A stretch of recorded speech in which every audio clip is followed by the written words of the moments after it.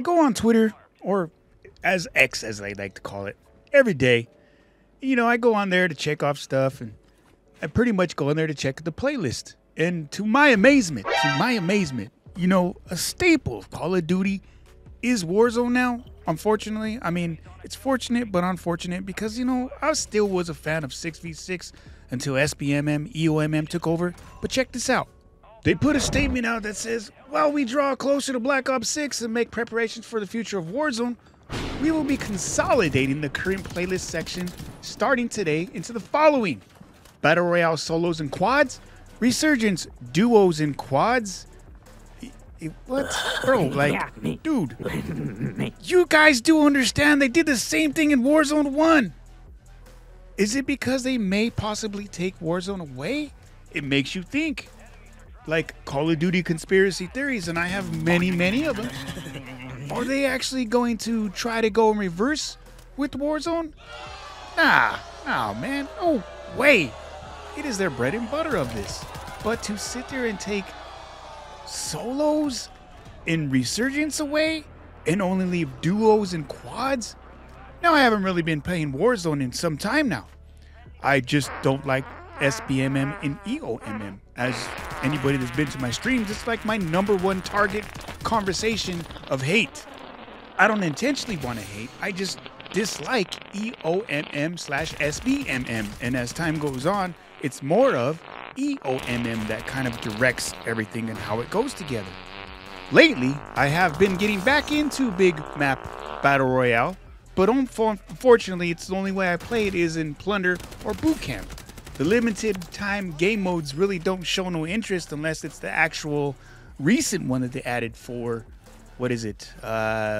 Resurgence, which is the little Halloween event. That one doesn't seem so bad because you can mindlessly go on there for about 2 hours, which, holy crap, 2 hours just to sit there and complete one little thing and then nuke end, and it just kind of doesn't really have no rhyme or reason. But if you want to go in there and play like Plunder style, aka Team Deathmatch, Resurgence style is what I like to call it, yeah, you can go in there and do that. But to sit there and take away solos, and many people know that I am a solo player, which again, I haven't played in a while, but I'm coming back. Well, at least I thought I was. But I did sit there and state yesterday that I was going to come back and play duos. I had no idea that this was going to be a thing, and it kind of sucks. You see, solos in SBMM, if you use methods of going backwards, should I say, solos seems to have more of a lighter SBMM/EOMM kind of thing. Weirdly enough, I know most people don't understand it, but I've been testing out things with SBMM/EOMM for the past since 2020. And come to my acknowledgement with Battle Royale solos, it is the primary suspect for the best lobbies. A lot of these YouTubers tend to go into quads and 2-box and do whatever method they do, but the staple for everything is solos. Solos has the better of the SBMM/EOMM, where you could more evade it in such a positive way. So now that they took all this away, it kind of sucks, especially since I've been actually doing things to test out more things, should I say, and get back to solos. Again, what turns me off is EOMM/SBMM. And to sit there and take this away, man, is just a slap in the face to everybody.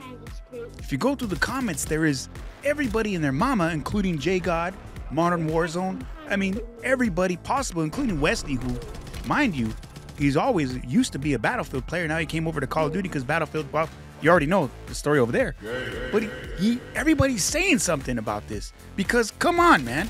You take something good away and then just to promote, again, what I believe is more multiplayer to make things a little less interesting and to promote multiplayer to get us to go into Black Ops 6.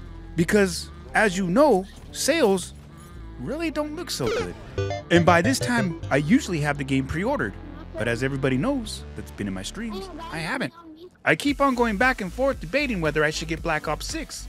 But understand that if solos is, somewhat gone until Black Ops 6 comes out, you guys gotta understand that it only leads one to believe that it's all because of Black Ops 6.